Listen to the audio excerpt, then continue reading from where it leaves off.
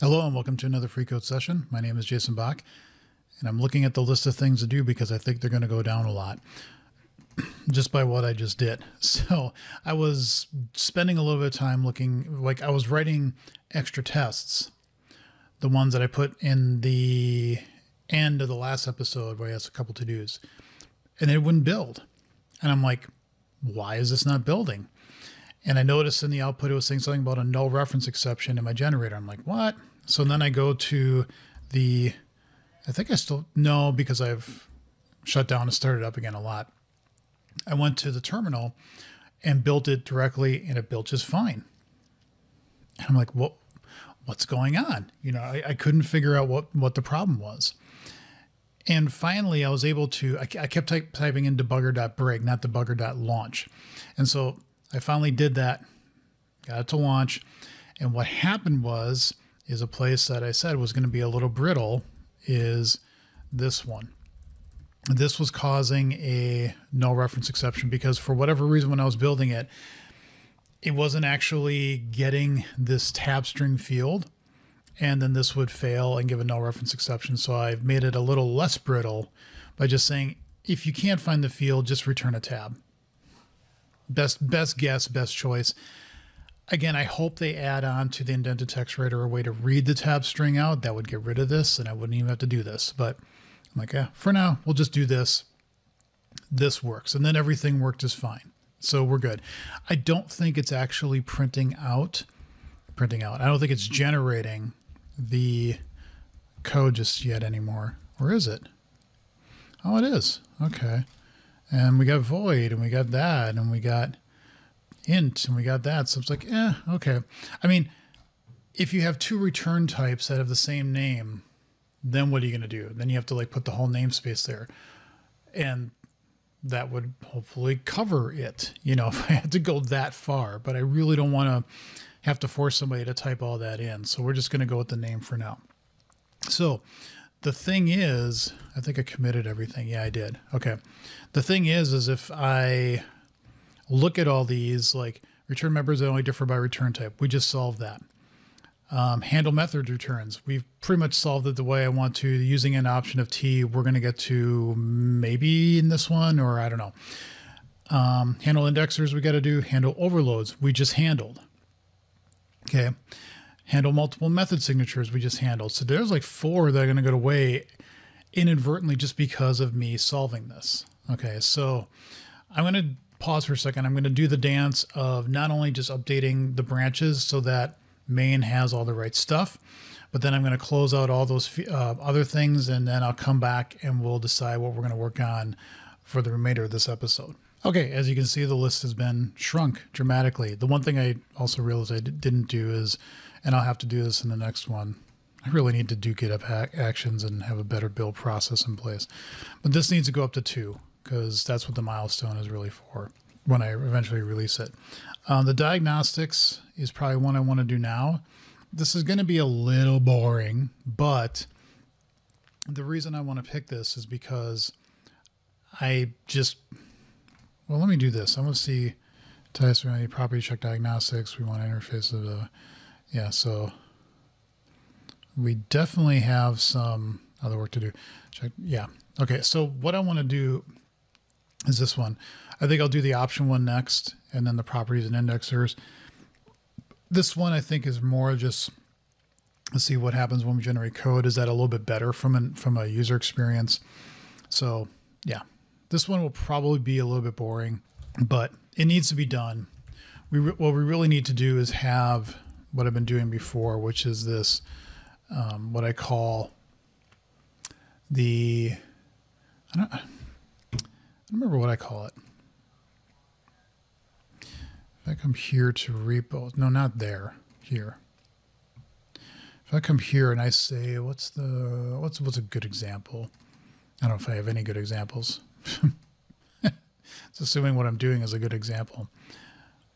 So do I have it? Maybe I don't have any. I know I have it in rocks. It's more just of a code pattern that I want to follow. It'd be fun to go through rocks and now update all the things to be more like that raw string literal template. Mock information. Yeah, so here we want member information.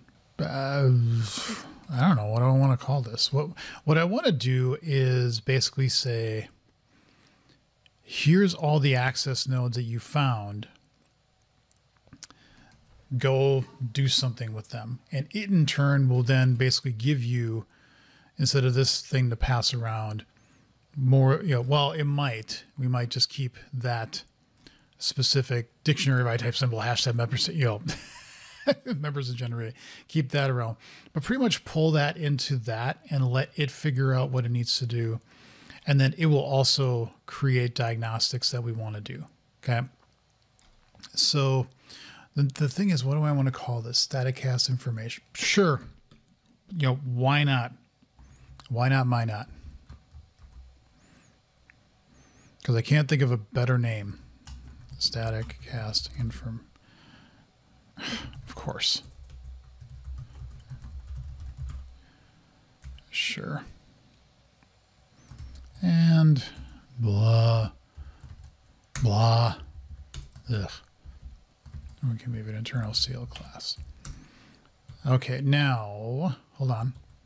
Okay, I wanted to have the one up from rocks to be kind of a model, because we want to have, for example, that, because that's what we want. Okay. We also want to then grab from here this unfortunate signature, but we want that. And it can be internal because, why not? Members to generate. Okay. So we got those things going for us. And what we want this to take on construction is what? An immutable array of access nodes. No, that's not what I wanted you to do at all. You guessed poorly. So if we come up here, we're basically going to, we don't know what these are. We don't know what diagnostics we have yet. We don't know what we have for members to generate. We just have this. And we want to do all of this in there. So what we want to do is this dot verify by passing in access nodes.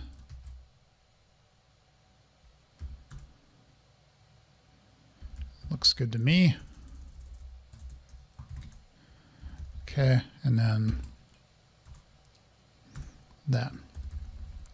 Okay, so now what we want to do is here we want to have our diagnostics is equal to a new list of diagnostics. Oh yeah, we're going to have to do all the diagnostic descriptors, all that nonsense. And so now we'll see that somewhere down below, we're going to say this dot diagnostics is equal to diagnostics to immutable array. And so that will shut it up in terms of being, oh, you're not assigning everything. We'll say var members to generate is equal to a new list of that. And then somewhere down at the bottom, we're going to say this dot members to generate is equal to members. Can we make this an immutable dictionary at this point? We can. And we can say here that, and then this to immutable dictionary. And now you should be quiet because we're assigning everything, right?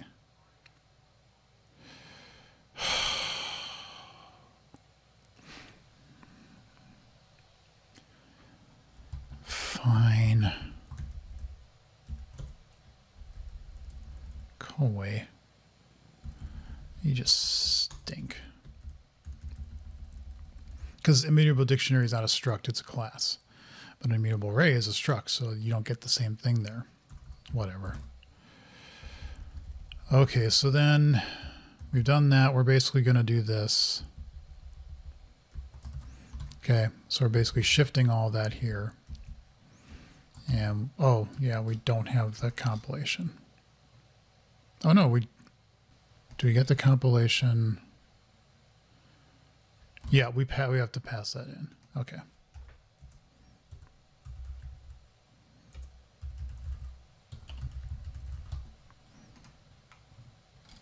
Okay. I think that's enough. So now what we can do here, at least to, is a var information is equal to new static cast information, where we're going to be passing in the access nodes and the compilation. And we can basically take away all of this and now say if information members to generate is that.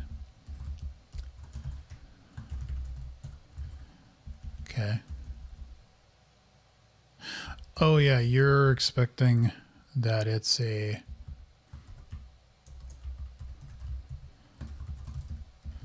which is fine because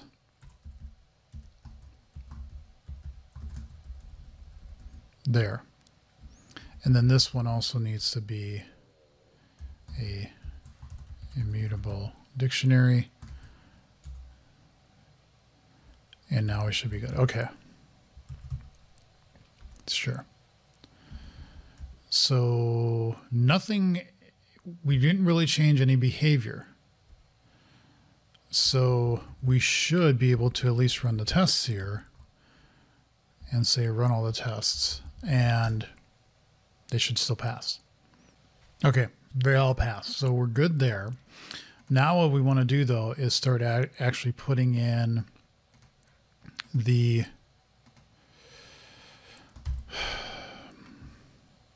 no, why did you go there? You were here. Wouldn't you remember that you were there? What I want to do now is say when I do create generator, yeah, basically we want to report each diagnostic, and then like in some cases our diagnostics generate mapping. Oh, we generate a mapping. Oh, so I'm not really following my own.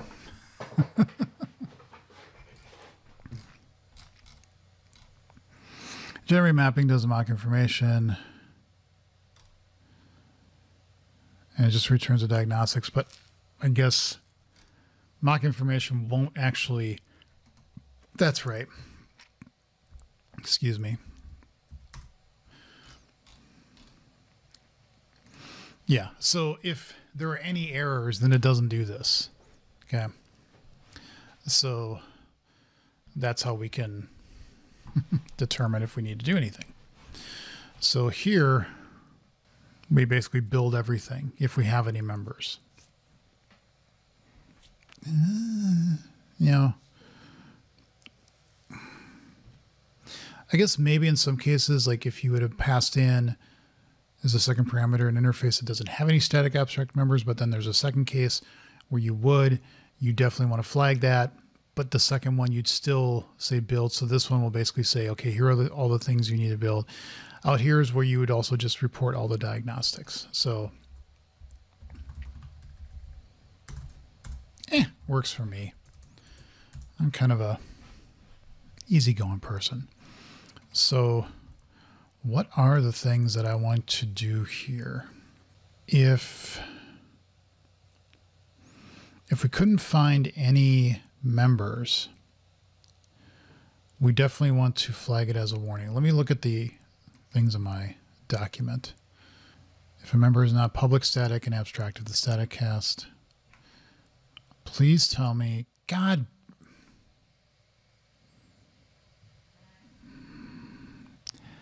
I'm doing all of this work.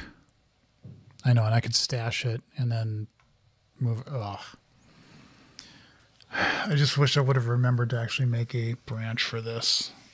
It's fine. It's fine. I can stomach that for now. So, oh well. Anyway, if it's not public, static, and abstract, well, if it's on an interface, it doesn't matter. The StaticCast usage did not provide exactly two generic parameters. Well, then we're just not going to do anything with it. If the second parameter is not an interface or it's an open generic, it cannot be determined.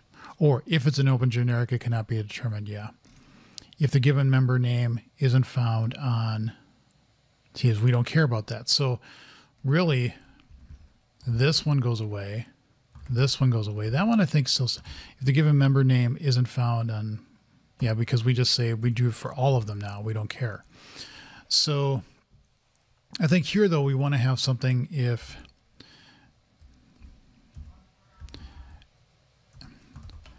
the given interface does not have any static abstract members.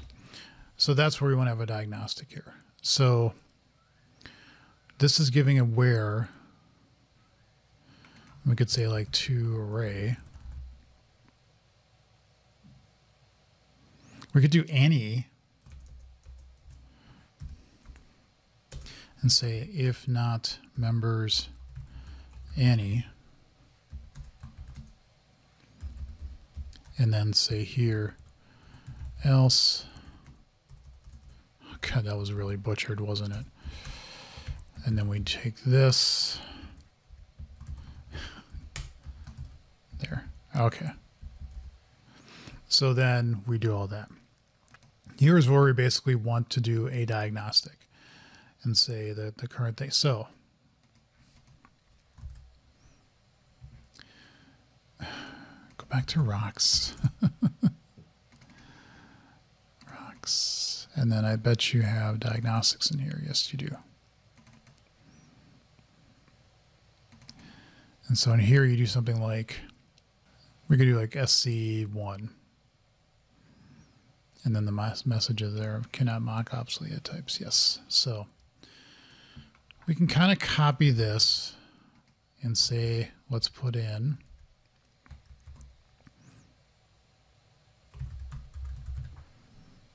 no, I wanted a new folder. And then we want what we're going to call this. What did I just, oh my God, data sources.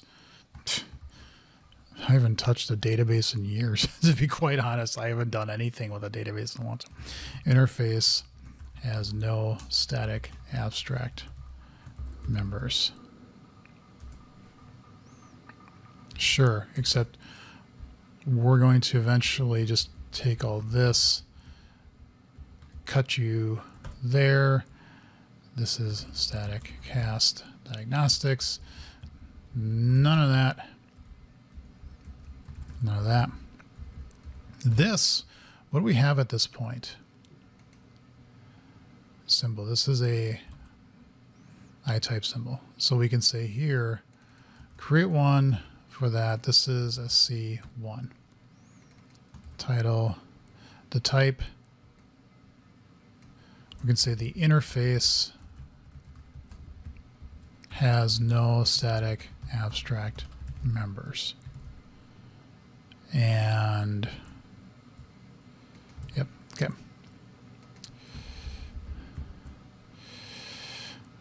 Static abstract members on interface. We can do the names there. We don't have diagnostic constants. I'll get to that. Now we don't have any help in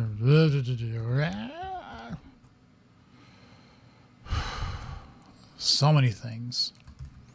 So many things I don't have. No, now you. Oh God. This we could do because we copied that. The diagnostic constants we can copy. Except you're going to want to be StaticCast. And that's fine. That's fine. And then we need a a help URL URI builder, and that's there. And then we say, no.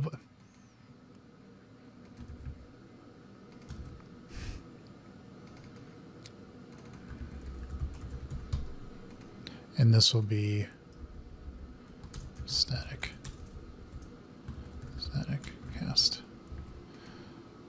So this will be the identifier in the title. Okay. And so here, where did we do this? Okay, you got it. So if you come back here to the information, we want to say, what do we want to say? What we want to say is diagnostics add interface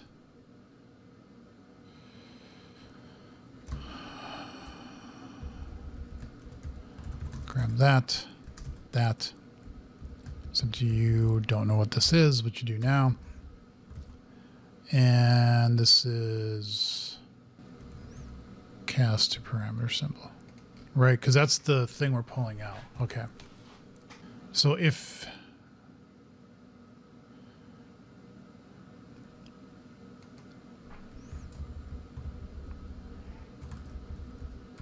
we'll say if not cast parameter type,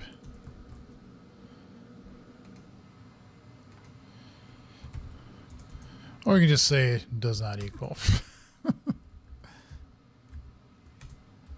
else.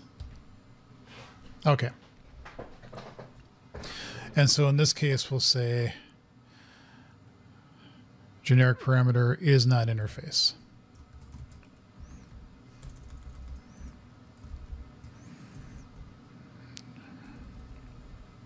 Generic parameter is not interface, except this should be diagnostic, right? This should be diagnostic.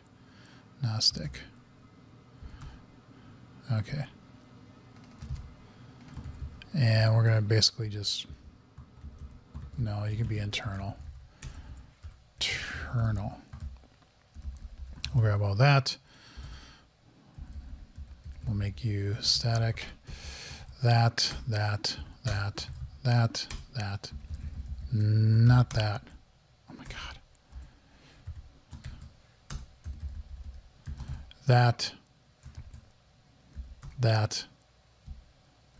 Yeah, you don't know. You can't figure those out. That's funny. So this is within the scope of this document. Replace those. Okay. Except this is going to be to the generic parameter type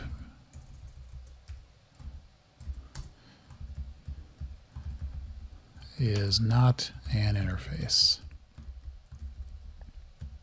Generic parameter type. Good as anything else. And so we do pass in the type symbol. Okay.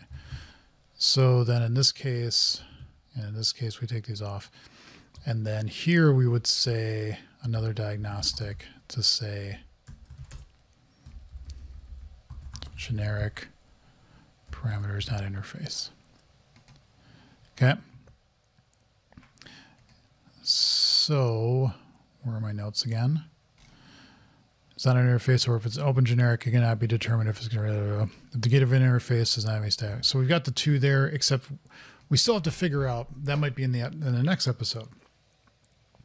We still have to see if there is a way to figure out if you have an open generic, and this is going to be fun to, this will be some exploration.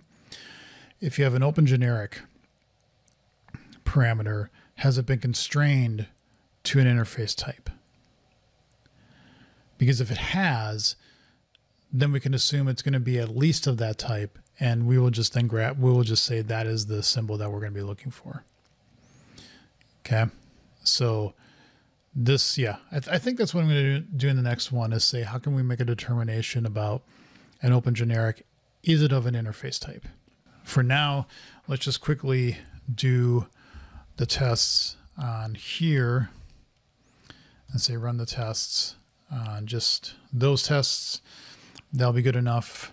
We're not going to close out all the diagnostics because there would be a diagnostic to say, or like we would change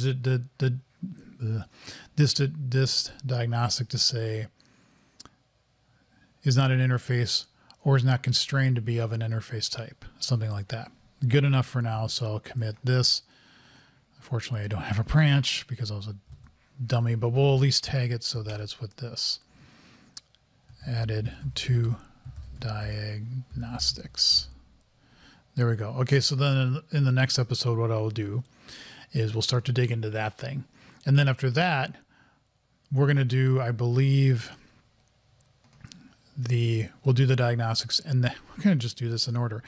Options, properties, and indexers will kind of go hand in hand, so that'll be the next thing. But option T will be next, and I'm probably going to be grabbing from, I'll make sure I try to get a link to this book.